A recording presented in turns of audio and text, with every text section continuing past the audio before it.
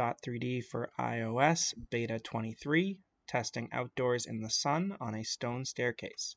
We are going to go ahead and fast forward the capture here at a 5 times speed for your convenience. The real-time capture took only 80 seconds up and down the staircase. As you see, we zigzag up and zigzag back down to fill in any holes we missed, and make sure to return back at the same April tag target we started at as an optional best practice. Next, we're going to optimize the scan by pressing the Optimize button in the top left, Optimize Scene, and we're going to again speed this up 5 times. Total optimization time in real time was less than 20 seconds. So here we have our final result, captured and processed locally on the device in just over a minute and a half total.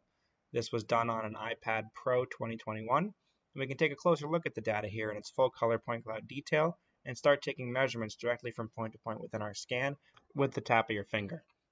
You can also duplicate measurements to build multiple point-to-point distances in your data set, and much more to come here in Dot3D for iOS with the beta and soon release.